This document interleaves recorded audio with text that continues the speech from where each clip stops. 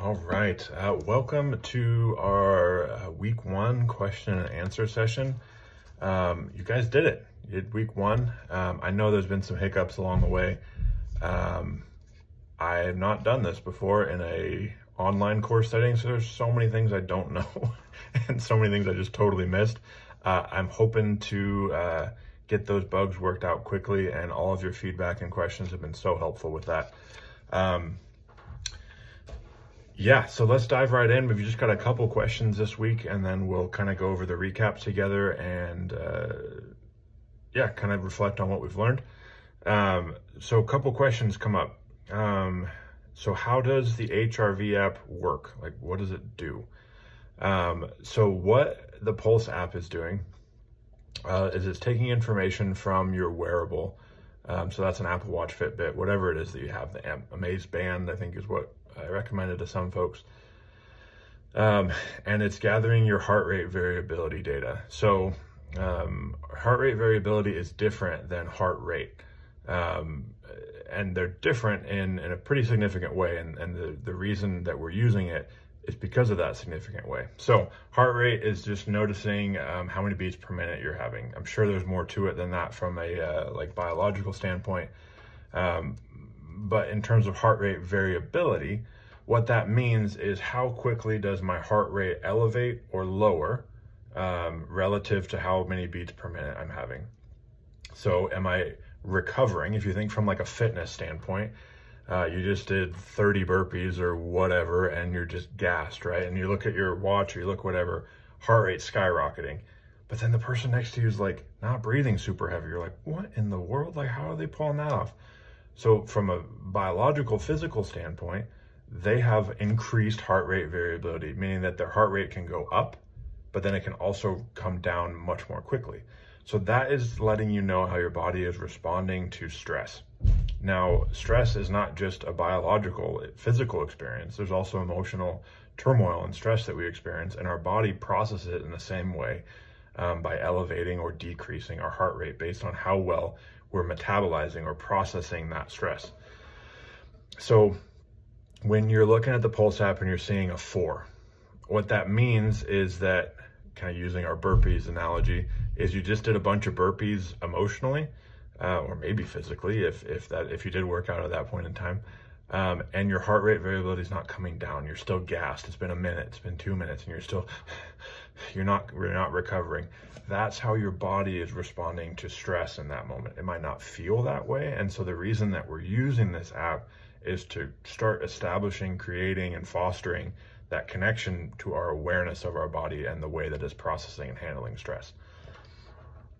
So I hope that explains why we're using the heart rate variability. I know I've got some content in the curriculum on that, but just wanted to explain it. Now, what do you do with that? That's another question that I've got here. So they're kind of piggybacking on that first one. So what do you do? We've got that heart rate variability, HRV, recap at the end of each day. What the heck do I do with that?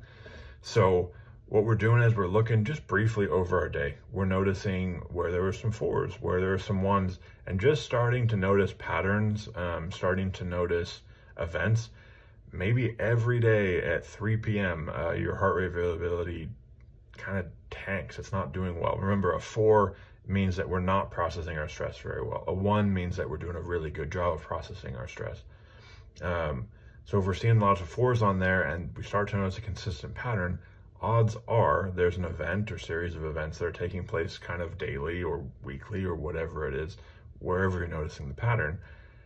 And we're not doing great in that category. We're not doing great whatever what that situation is.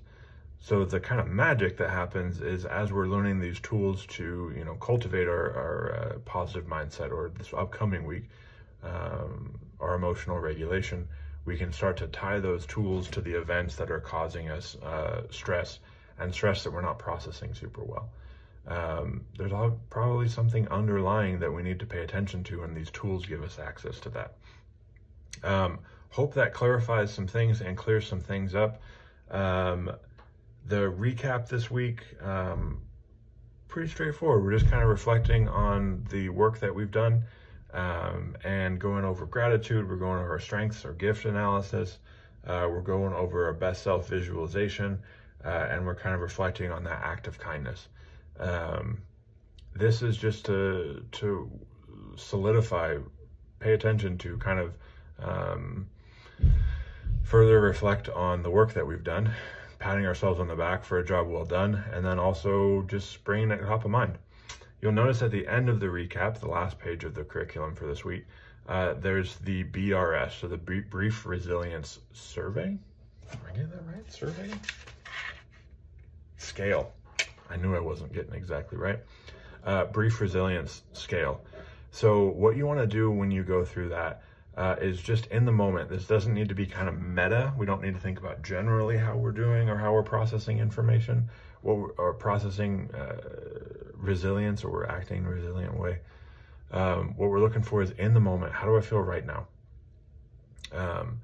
And just document that. I think it's 6 questions, and then write your score down at the bottom. We'll do more with that as the curriculum progresses. Anyway, really appreciate you guys. Really looking forward to your questions, comments, feedback. If you do have any lingering questions, let me know. Again, they're anonymous. So if you do ask them, I'll know who it came from, but in terms of sharing in this question time, no one else will. So it's pretty safe space to ask questions. And if it feels like one that needs to be handled in a more personal way, I'll be happy to do that too. Anyway, rock on.